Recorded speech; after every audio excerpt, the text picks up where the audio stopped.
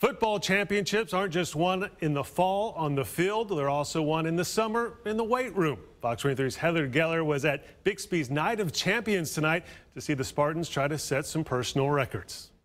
The Spartans are no strangers to state championships, but it all starts out here tonight during the summer at their Night of Champions, where the goal is to clean 225. Only the Spartan elite belong to it.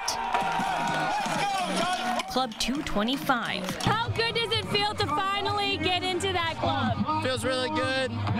It's a lot of hard work, and it just felt really good to finally get it. The Night of Champions is all about hitting personal best after a summer in the weight room for the Bixby football team. Just upping up my max, trying to build on it every year, and so far it's worked. And trying to get a new PR right now. When the Night of Champions began in 2010, only 8 guys were power cleaning 225. Now, more than 70 guys break that number and more every year. We're doing something right. Everyone's getting stronger, and it's good to be here.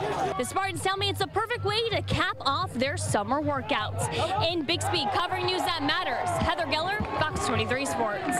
That's what all of you guys can do, right? That reminds me of your workouts. I think we're going to need to move the decimal point over for me. 22.5, no problem. No problems there. Wow. Okay.